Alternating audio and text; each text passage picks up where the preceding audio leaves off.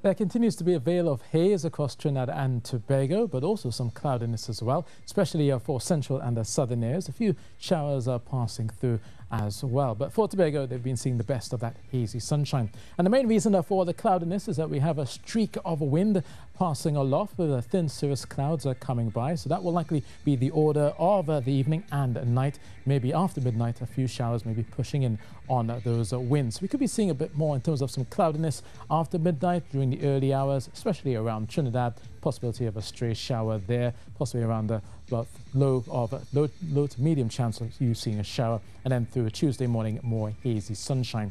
For those heading offshore, those are moderate northeasterly winds will bring a few whitecaps from time to time, but the swells are short from the east at 8 seconds, bringing you wind waves of 2 meters out in the Atlantic, 1.5 meters expected as you go through the Caribbean.